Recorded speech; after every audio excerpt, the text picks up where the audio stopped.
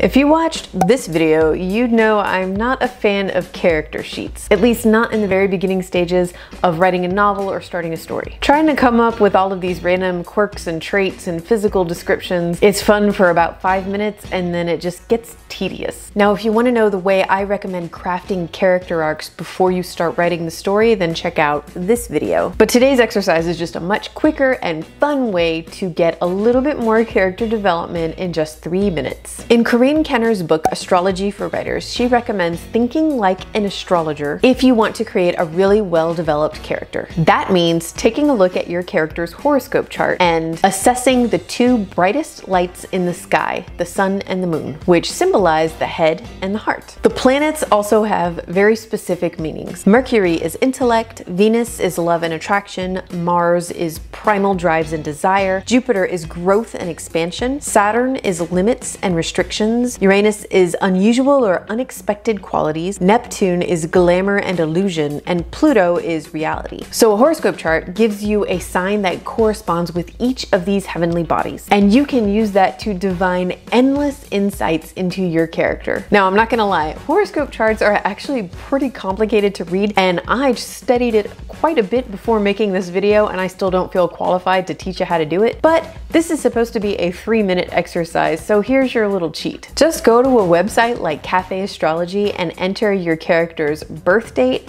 birthplace, and birth time. If your story isn't set in this world, just choose a place on Earth that you feel best represents the land or place where she was born in the story. And remember, none of this is literal, it's just a fun way to get you thinking. Speaking of not taking things literally, next week's Fiction Fix-It is going to be all about mixed metaphors. So make sure you're subscribed to this channel and you hit that notification bell so you know when that video goes up. If your character's horoscope chart really inspired you or gave you any big revelations, please share them with me in the comments below. That's it for today. If you found this video helpful, don't forget to hit that like button, and until next time, keep writing.